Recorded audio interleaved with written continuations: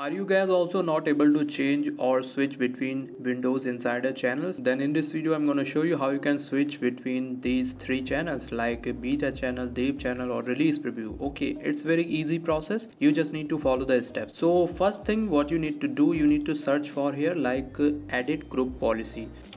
So now you will see edit group policy, just open it. If you are not able to see this, then you can watch my one video link in the description. In that I just showed how you can get it in your system. Now if you have this, then go to this administrative templates and here you need to click on Windows components and here you need to look for data collection and preview builds. Click on this toggle user control over insider build, double click on it and here you will see not configured, just click on enable. And same like if you want to disable insider preview, then you can change these settings to disable. Now I just enabled it, just click apply.